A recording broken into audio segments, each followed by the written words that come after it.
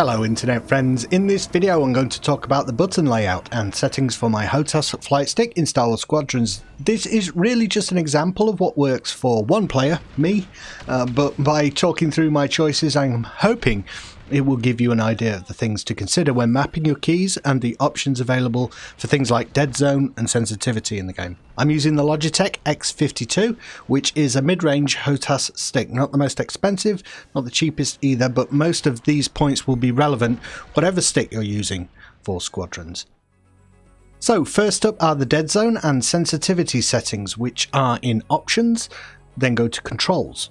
Scroll right down to the bottom. As you can see, I have no dead zone at all. These options weren't here at launch, but since they were patched, I've played around with them and I found that I still don't want any dead zone. In case you don't know, dead zone is the amount you can move your stick before the input registers. You would add dead zone if you wanted a little leeway so the ship isn't too twitchy. For me, this hasn't been relevant in Squadrons at all, and adding dead zone slowed down my responsiveness in combat, I found. Sensitivity is a different matter though. As you can see, I've set mine to 80, apart from the throttle, which is at 100.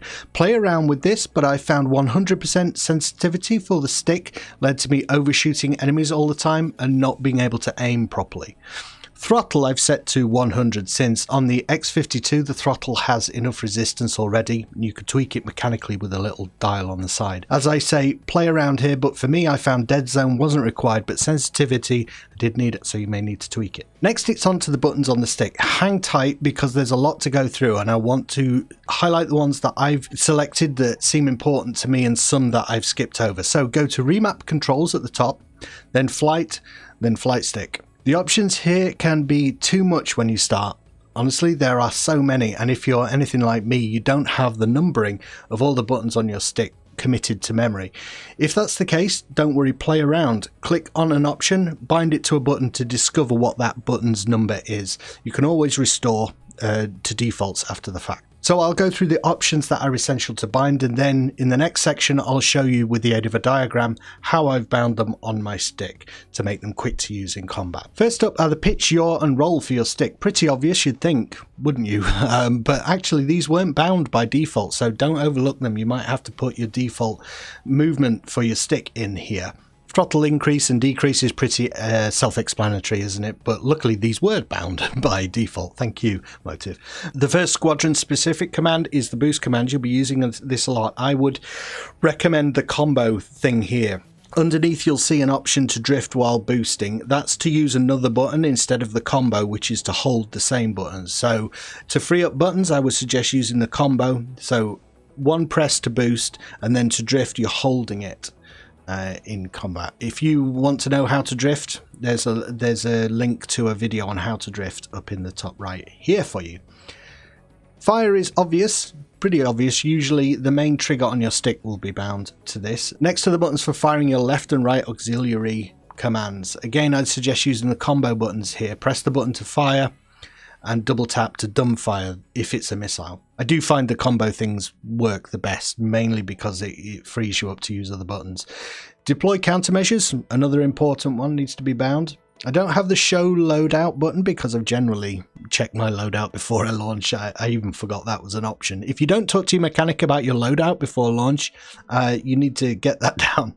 Next are the options for shunting power between systems. I would suggest using the combo buttons again. If you're using the basic power settings rather than the advanced, you will always maximize power in the given system. So the second option to maximize power isn't really used, but it will be a factor if you switch on the advanced mode, I believe. Anyway, for now use combo again since it does everything you need and frees up buttons.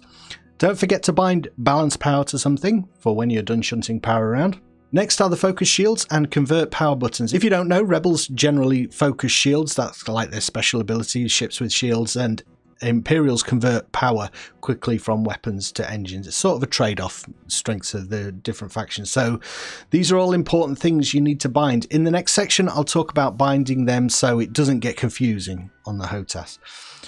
You can safely ignore the shield power menu. I don't see the point of that because the buttons above do what the menu does. It just brings up a menu that you can flick through, but when the buttons do it, I don't know why you need the menu.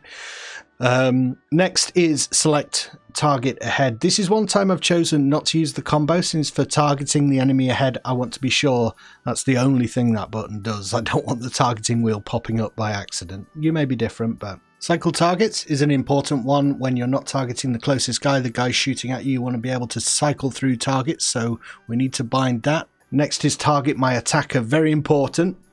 Not only does it find the person shooting at you, it also seems to just target the closest player. It's the best way to get that guy who's on your tail.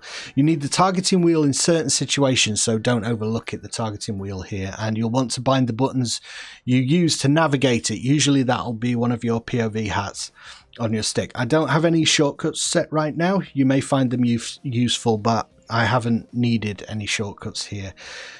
Okay, ping target, we're getting to the end now, is another thing I have on a separate button. Acknowledge ping also. You may want to play around with the combo, but I found it a little bit fiddly. Bind a button to bring up your comms wheel and one of your hats to navigate it probably. You can use the same one for the targeting wheel. And finally, free look if you're not in VR, which is a surefire way to die if you're trying to do that in the middle of combat. There's really no way to free look intuitively. You need a VR headset. But you might as well bind it to something, you never know. If you want to get some beauty shots for taking screenshots and stuff, free look can be useful. Anyway, phew, those are all the basic things you need to bind, and it's only half the picture, right? How should you bind them? Well, I can show you that, and it might give you some ideas with the aid of a diagram, some visual aids. They have a lock. Okay, so let's look at the stick first. Bear in mind the numbering of the buttons here doesn't really matter, since they'll be different depending upon your stick, and if I actually put the numbers in, it's going to cause confusion if you have a different stick and different numbers, so I've decided not to. The point of this diagram is just to show you how you might arrange things according to relative importance of buttons and the ease of using them. So I've chosen to put the left and right auxiliary abilities on the main facing of the stick on the left and the right of where my thumb generally rests. It makes sense to me. They're very important buttons, and you want them on the left and the right according to which ability is on the left and the right on screen, right? Left.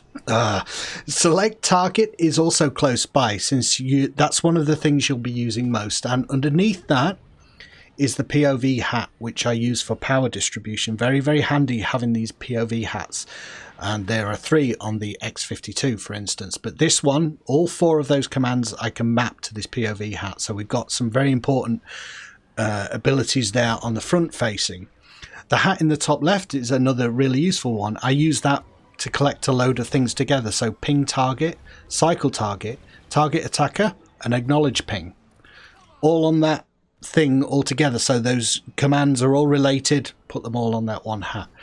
Before I forget, we have the fire button on the main trigger there. Finally, I use the buttons along the bottom to bring up the targeting and comms wheel. That's not too hard to do when you're flying around, and so you hold one of those buttons at the bottom and then you use the POV hat that you've selected to navigate as you hold the button. That's what I do at the moment. You navigate the wheel with whatever hat you designated in the commands, and for me it's the main one in the center there where the balance power button.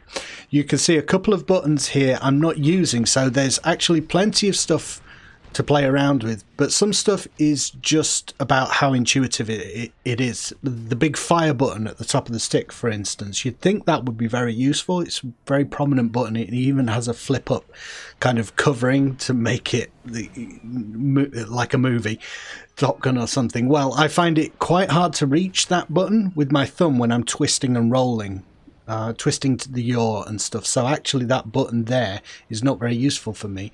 Whatever you choose, you probably won't get it right the first time. I would just encourage you to play around and experiment. Alright, let's look at the throttle next.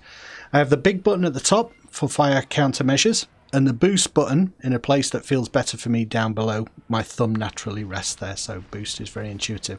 There's another POV hat on the rear of the throttle, so this is what I use for focus shields and convert power. Those are all, again, clumped together related skills. Some of them aren't used depending upon what ship you're piloting, but having them all on this one hat keeps them organized. Then to balance those systems, I use this button on the front of the throttle there. As I say, this is just an example of how to map things onto your stick and throttle, and things will be different according to your HOTAS. The key is to be patient, play around and tweak things until you have them set up to your liking, and don't worry about dying if you don't have the optimal setup. That you will learn from every death what's the better thing to have there, what works better. If you want to know more about the Logitech X52, I have a video of me unboxing it and trying the stick for the first time, so you might find that helpful. So click on it if you do, it's on the end card. And apart from that, I hope you found the video helpful and you go on to win every single match you ever play from now on. That's not going to happen, is it? But good luck, and I hope this vid helped.